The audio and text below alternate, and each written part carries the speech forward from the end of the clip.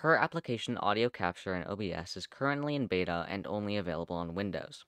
However, you can get an OBS plugin that allows you to individually capture an application's audio on Linux.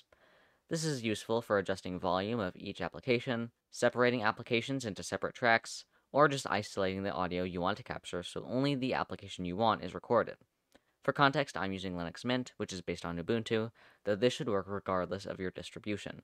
Go to the top link in the description and download this OBS plugin, which captures audio through Pipewire. Go ahead and put it in your OBS plugins folder. You can get to it by clicking File, Settings folder inside OBS.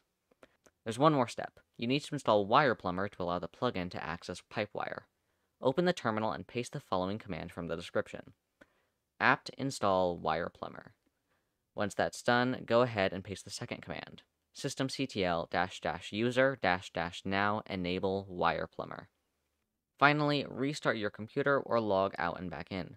There should be 3 new sources in OBS: input capture, output capture, and application audio capture. Before adding the audio capture, make sure the app you want to capture is open. In some cases, it may need to be actively playing sound to be detected. Open the source, give it a name, and select your app from the dropdown.